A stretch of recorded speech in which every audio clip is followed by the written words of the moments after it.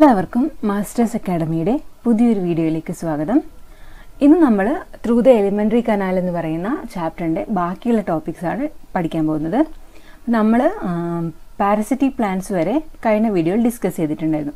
അപ്പോൾ ആരെങ്കിലും ആ പാർട്ട് കണ്ടിട്ടില്ലെങ്കിൽ ഫസ്റ്റ് പാർട്ട് കാണണമെന്ന് ഓർമ്മിപ്പിക്കുകയാണ്. അതുപോലെ തന്നെ നിങ്ങൾ ആദ്യമായിട്ടാണ് ഞങ്ങളുടെ ചാനൽ കാണുന്നതെങ്കിൽ ഞങ്ങളുടെ ചാനൽ സബ്സ്ക്രൈബ് ചെയ്ത് ഞങ്ങളെ സപ്പോർട്ട് ചെയ്യുക.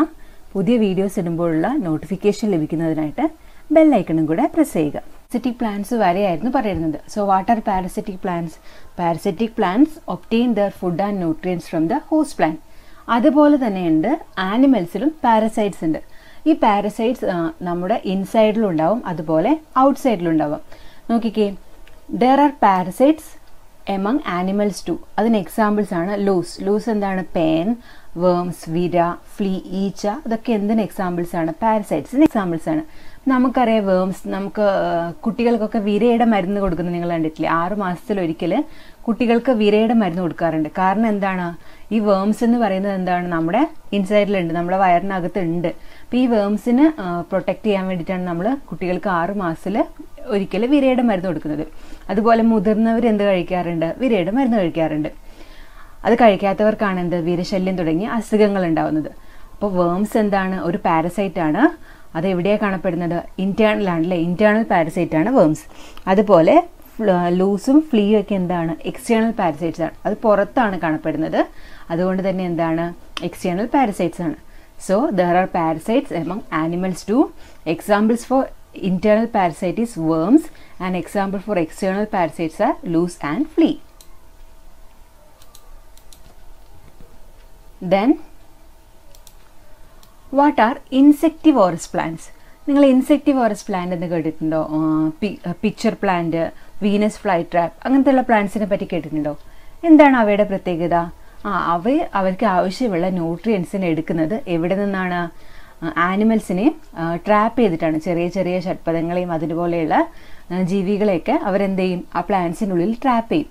എന്നിട്ട് അതിൽ നിന്നാണ് എന്ത് ചെയ്യുന്നത്? അവർക്ക് വേണ്ട ന്യൂട്രിയൻസ് എടുക്കുന്നത്. So insectivorous plants derive some of their nutrients from trapping and consuming animals. അവരെന്ത് ചെയ്യും? ചെറിയ ചെറിയ ആനിമൽസിനെ, അതായത് കുഞ്ഞു കുഞ്ഞു ജീവികളില്ലേ, അവയൊക്കെ എന്ത് ചെയ്യും? ആ പ്ലാന്റ്സ് ട്രാപ്പ് ചെയ്യും. എന്നിട്ട് ട്രാപ്പ് ചെയ്തിട്ടാണ് എന്ത് ചെയ്യുന്നത്? അവർക്ക് വേണ്ട ന്യൂട്രിയൻസ് എടുക്കുന്നത്. അങ്ങനെ ഇൻസെക്റ്റിനെ ക്യാച്ച് ചെയ്യുന്നത് കൊണ്ടാണ് ഈ പ്ലാന്റ്സിന് എന്ത് പേര് കൊടുത്തിരിക്കുന്നത്? Insectivorous plants. So they are given this name because they catch insects. ഇൻസെക്ട്സിനെ catch ചെയ്യുന്നതുകൊണ്ട് അവർ നമ്മൾ ഇൻസെക്ടിവോറസ് പ്ലാന്റ്സ് എന്ന് പറയുന്നു. Examples for insectivorous plants R Venus fly trap. അപ്പോൾ ഈ വീനസ് ഫ്ലൈ ട്രാപ്പിൽ കണ്ടില്ലേ, ഈ പോർഷനിൽ എന്തിനെ ട്രാപ്പ് ചെയ്തിട്ടുണ്ട്? ഒരു ഇൻസെക്റ്റിനെ ട്രാപ്പ് ചെയ്ത് വെച്ചേക്കുന്നുണ്ടല്ലേ. അപ്പം ഇങ്ങനെ ട്രാപ്പ് ചെയ്ത ന്യൂട്രിയൻസ് എടുത്തിട്ടാണ് ഈ പ്ലാന്റ്സ് വളരുന്നത്. വേറൊരു എക്സാമ്പിൾ ആണ് sundew plant. Then pitcher plant. Pitcher plant നമ്മൾ നെപ്പന്തസ് എന്നും പറയാറുണ്ട് അല്ലേ. അപ്പോൾ പിക്ചർ പ്ലാന്റ്, അതുപോലെ sundew, then Venus fly trap are the examples for insectivorous plants. പോകുന്നത് ഈ ഇൻസെക്ടിവോറസ് പ്ലാന്റ്സ് എന്തിനാണ് ഇൻസെക്റ്റിനെ എങ്ങനെ ക്യാച്ച് ചെയ്യുന്നത്? അപ്പോൾ നമുക്കറിയാം പ്ലാന്റ്സിൻ്റെ വളർച്ചയ്ക്ക്, ഗ്രോത്തിന് കുറച്ച് എസെൻഷ്യൽ എലിമെന്റ്സ് അത്യാവശ്യമാണ്. അവയ്ക്ക് എന്താണ്? Carbon, hydrogen, phosphorus, nitrogen, sulphur, calcium, iron തുടങ്ങിയ എലിമെന്റ്സ് എന്താണ്? പ്ലാന്റ്സിന്റെ ഗ്രോത്തിന് വളരെ അത്യാവശ്യമാണ്. അപ്പം നിങ്ങൾക്കറിയാം നമ്മുടെ സോയിലുള്ള അസിറ്റോബാക്ടർ, നൈട്രോബാക്ടർ എന്ന് പറയുന്ന ബാക്ടീരിയ എന്താ ചെയ്യുന്നത്? നമ്മൾ അറ്റ്മോസ്ഫിയറിക് നൈട്രജനെ നൈട്രേറ്റ്സ് ആക്കി മാറ്റാനുള്ള കഴിവുണ്ടായിരുന്നു. അതുകൊണ്ടാണ് എന്ത് ചെയ്യുന്നത്? നമ്മുടെ സോയിലിൽ എന്തിന്റെ കണ്ടൻസ് കൂടുതലുള്ളത്? നൈട്രജന്റെ എമൗണ്ട് കൂടുതലുണ്ടാവുന്നത്. പക്ഷേ അസിഡിറ്റി കൂടിയ സോയിൽസിൽ എന്തുണ്ടാവില്ല? ഈ അസിറ്റോബാക്ടറും അതേപോലെ നൈട്രോബാക്ടർ പോലെയുള്ള ബാക്ടീരിയസ് ഉണ്ടാവില്ല. അപ്പം അങ്ങനത്തെ സോയിലിൽ എന്തുണ്ടാവില്ല? നൈട്രജന്റെ എമൗണ്ട് എന്ന് പറയുന്നത് വളരെ കുറവായിരിക്കും, ഇല്ല എന്ന് തന്നെ പറയാം. അപ്പം അവിടെയുള്ള പ്ലാന്റ്സിന്, അതായത് അസിഡിറ്റി കൂടിയ സ്ഥലങ്ങളിലുള്ള പ്ലാന്റ്സിന് എന്ത് കിട്ടില്ല? നൈട്രജൻ കിട്ടില്ല. അപ്പം അവർക്ക് എന്ത് വേണം? വളരണമെങ്കിൽ നൈട്രജൻ വളരെ അത്യാവശ്യമാണ്. അപ്പം ആ സിറ്റുവേഷൻ ഓവർകം ചെയ്യാൻ വേണ്ടി അവരെന്ത് ചെയ്യും? ഇൻസെക്ട്സിനെ ക്യാച്ച് ചെയ്യും. എന്നിട്ട് ഇൻസെക്ട്സിൽ നിന്ന് എന്തെടുക്കും? അതിൻ്റെ ഡൈജഷൻ വഴി അവരുടെ ബോഡിയിൽ നിന്ന് എന്തെടുക്കും? നൈട്രജൻ എടുക്കും. അങ്ങനെയാണ് എന്ത് ചെയ്യുന്നത്? ആ പ്ലാന്റ്സ് എന്ത് എക്വയർ ചെയ്യുന്നത്? നൈട്രജൻ എക്വയർ ചെയ്യുന്നത്. നോക്കിക്കേ, elements like carbon, hydrogen, phosphorus, nitrogen, sulfur, calcium and iron are required for plants in large quantities. Certain bacteria present in soil convert atmospheric nitrogen to nitrates. Then which are the bacteria? Acetobacter and Nitrobacter ആണ് main ആയിട്ട് എന്ത് ചെയ്യുന്നത്? Atmospheric നൈട്രജനെ nitrate ആക്കി convert ചെയ്യുന്നത്. These bacteria may not be present in soil with high acidity. High acidity ഉള്ള സോയിലിൽ ഈ bacterias ഉണ്ടാവില്ല. Plants which grow in such soil do not get nitrogen. It is to overcome these situation that such plants acquire the ability to catch insects. ആ situation overcome ചെയ്യാൻ വേണ്ടിയിട്ടാണ് എന്ത് ചെയ്യുന്നത്, ഈ insectivorous plants ഇൻസെക്റ്റിനെ catch ചെയ്യുന്നത്. ഇൻസെക്റ്റിനെ catch ചെയ്യുന്നതുകൊണ്ടാണ് എന്ത് ചെയ്യുന്നത്, ആ പ്ലാന്റ്സിന് നമ്മൾ ഇൻസെക്ടിവോറസ് പ്ലാന്റ്സ് എന്ന് പേര് കൊടുത്തിരിക്കുന്നത്. സോ വളരെ ഇമ്പോർട്ടൻ്റ് ആണ്, what are insectivorous plants, then എന്തുകൊണ്ടാണ് അവർ ഇൻസെക്റ്റിനെ അങ്ങനെ ക്യാച്ച് ചെയ്യുന്നത്, അതുപോലെ തന്നെ എന്താണ് എക്സാമ്പിൾസ് ഫോർ ഇൻസെക്ടിവോറസ് പ്ലാന്റ്സ്. ഇത്രയും എന്താണ് വളരെ ഇമ്പോർട്ടൻ്റ് ആയ ടോപ്പിക്കാണ്. Then our next topic is food in humans. നമുക്കറിയാം നമ്മൾ ഫുഡ് ആദ്യം നമ്മൾ എവിടെയാണ് എത്തുന്നത്, നമ്മൾ കഴിക്കുമ്പോൾ നേരെ നമ്മളെ മൗത്തിലാണ്. Food first reaches the mouth അല്ലേ. അപ്പോൾ ഡൈജഷൻ നമ്മൾ സ്റ്റാർട്ട് ചെയ്യുന്നത് എവിടെ നിന്നാണെന്ന് പറയാം, മൗത്ത് നിന്നാണെന്ന് പറയാം. So digestion of food starts from mouth. അങ്ങനെ നമ്മൾ ഡൈജഷൻ പ്രോസസ്സ് സ്റ്റാർട്ട് ചെയ്യുന്ന എൻസൈംസ് ഏതൊക്കെയാണ്, സലൈവയാണ്. ഈ സലൈവ എന്ന് പറയുന്നത് എന്താണ്, നമ്മുടെ വായിലുള്ള എൻസൈംസ് ആണ് നമ്മൾ എന്ത് പറയുന്നത്, സലൈവ എന്ന് പറയുന്നത്.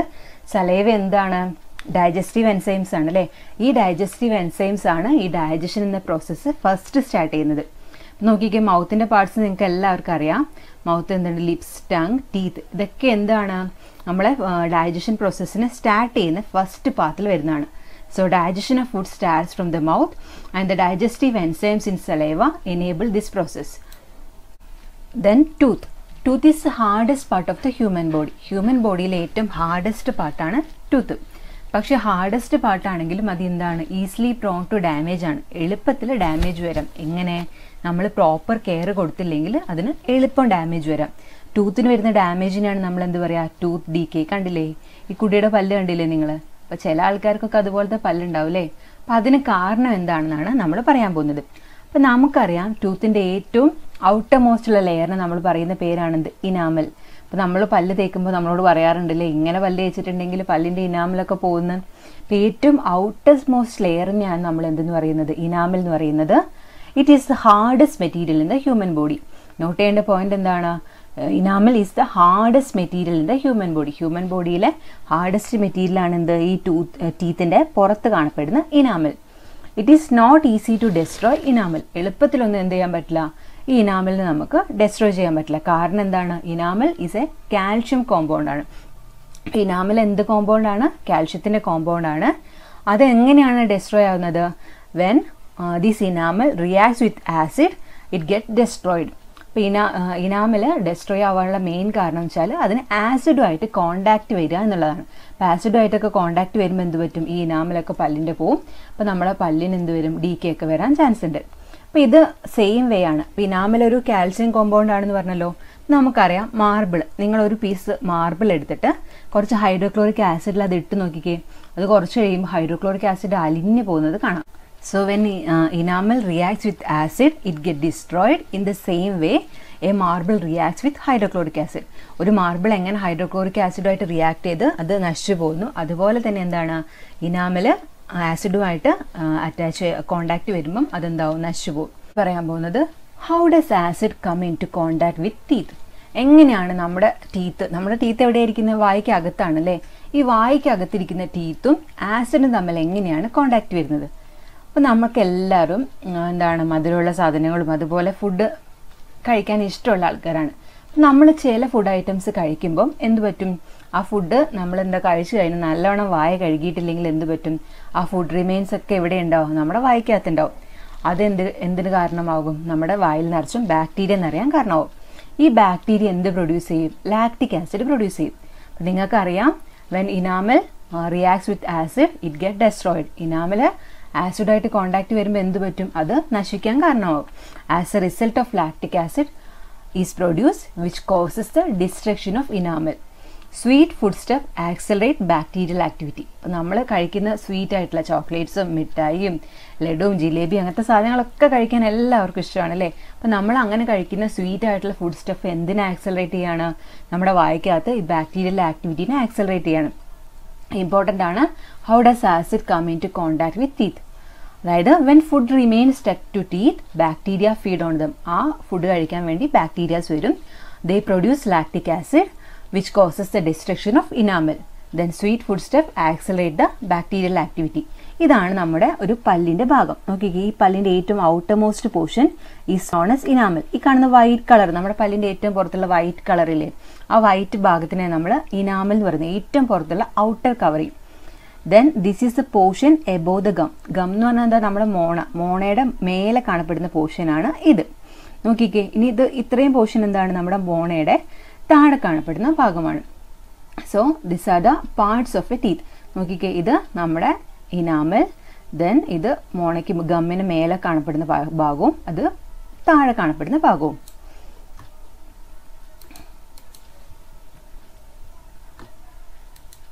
Then milk teeth.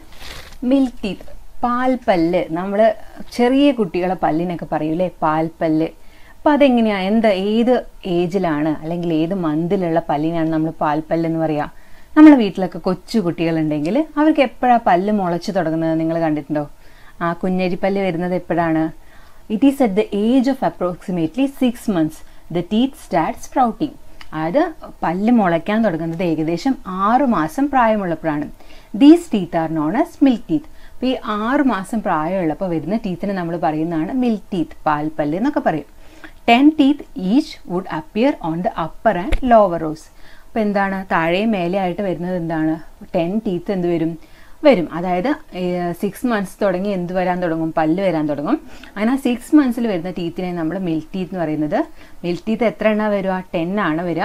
അപ്പോൾ അതെന്താണ്, അപ്പർ റോസും ലോവർ റോസും ആയിട്ടാണ് കാണപ്പെടുക.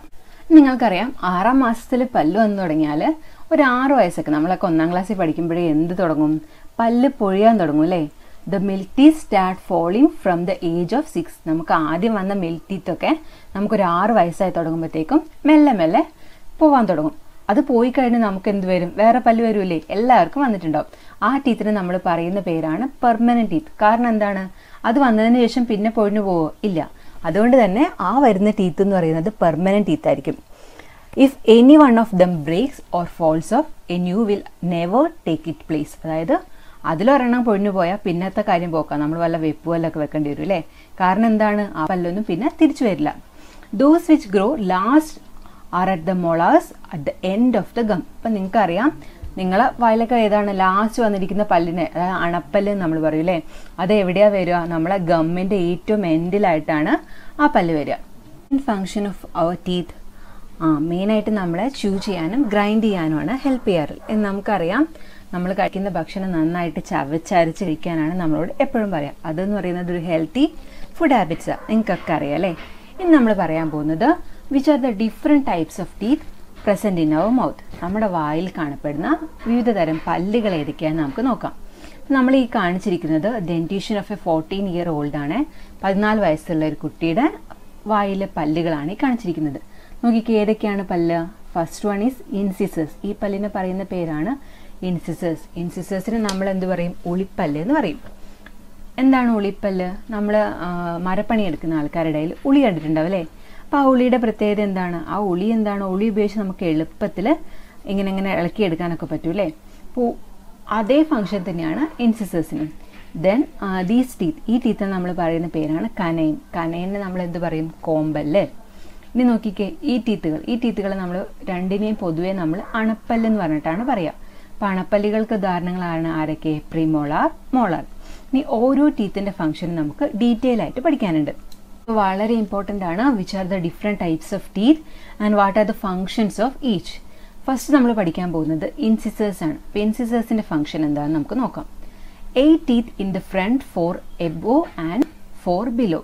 അപ്പോൾ നമ്മൾ മുന്നിൽ കാണപ്പെടുന്ന 8 teeth അതെന്തുണ്ട്, 4 above and 4 below. 4 എണ്ണം മുകളിലും 4 എണ്ണം താഴെയായിട്ടുമാണ് ഇൻസിസേഴ്സ് കാണപ്പെടുന്നത്. അതിൻ്റെ മെയിൻ ഫംഗ്ഷൻ നോക്കിക്കേ, incisors help to byte and cut. കടിക്കാനും cut ചെയ്യാനും നമ്മൾ ഹെൽപ്പ് ചെയ്യുന്ന പല്ലുകളാണ് ആര്, ഇൻസിസേഴ്സ് എന്ന് പറയുന്നത്. So what is the function of incisors? Incisors help to byte and cut. Then അടുത്തത് എന്തായിരുന്നു, കനൈൻ ആണ് അല്ലേ.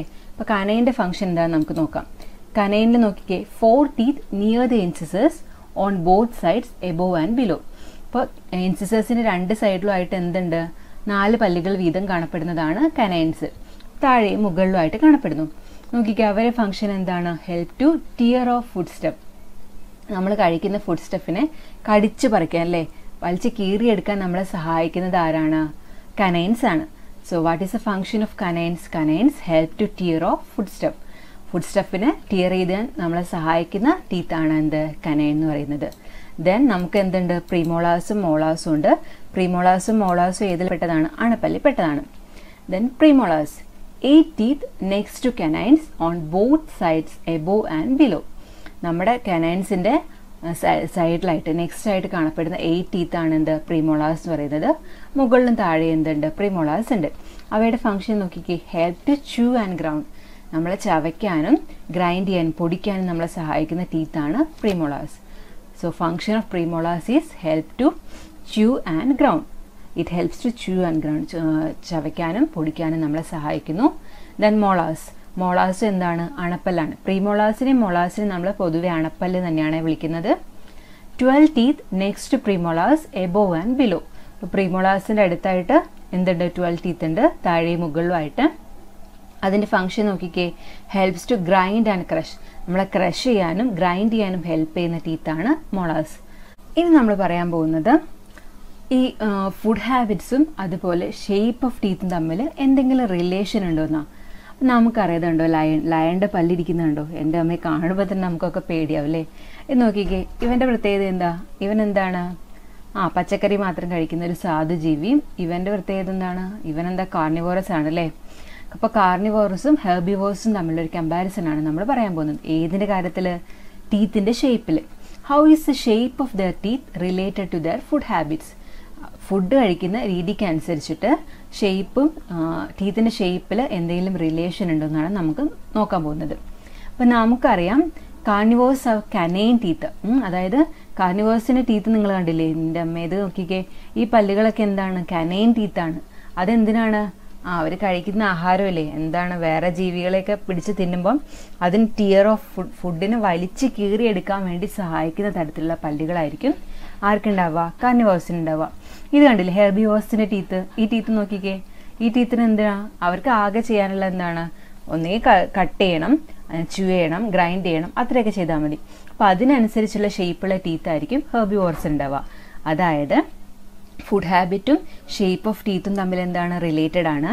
കാർണിവോഴ്സിന് മെയിൻലി എന്താണ്? കനൈൻ ടീത്ത് ആയിരിക്കും, which help to tear of the ഫുഡിനെ വലിച്ച് കീറിയെടുക്കാൻ സഹായിക്കുന്ന കാർണിവോഴ്സിന്. ദെൻ ഹെർബിവോഴ്സിന്റെ കേസ് എന്താണ്? In the case of herbivorous teeth help in cutting, chewing and grinding food. അപ്പം അതിന് സഹായിക്കുന്ന ടീത്തായിരിക്കും ആർക്കുണ്ടാവുക? ഹെർബിവോഴ്സിന് ഉണ്ടാവുക. ഇന്നത്തെ വീഡിയോയിൽ ഇത്രയും മാത്രം. ഈ വീഡിയോ എല്ലാവർക്കും ഇഷ്ടപ്പെട്ടു എന്ന് ഞാൻ വിശ്വസിക്കുന്നു. നിങ്ങൾക്ക് ഈ വീഡിയോയെക്കുറിച്ചുള്ള അഭിപ്രായങ്ങളും ഡൗട്ട്സും കമൻറ്റ് വഴി ഞങ്ങളെ അറിയിക്കാവുന്നതാണ്. അതുപോലെ തന്നെ നിങ്ങളുടെ ബാക്കിയുള്ള സബ്ജക്ട്സൊക്കെ ഞങ്ങൾ ഈ ചാനലിൽ അപ്ലോഡ് ചെയ്തിട്ടുണ്ട്. എല്ലാവരും വീഡിയോസ് കണ്ട് അഭിപ്രായം അറിയിക്കണം. എല്ലാവരും ഞങ്ങളെ സപ്പോർട്ട് ചെയ്യാനായിട്ട് ദയവായിട്ട് ഞങ്ങളുടെ ചാനൽ സബ്സ്ക്രൈബ് ചെയ്യുക. നോട്ടിഫിക്കേഷൻ ലഭിക്കുന്നതിനായിട്ട് ബെൽ ഐക്കണും കൂടെ പ്രസ് ചെയ്യുക. Thank you for watching. Have A wonderful day.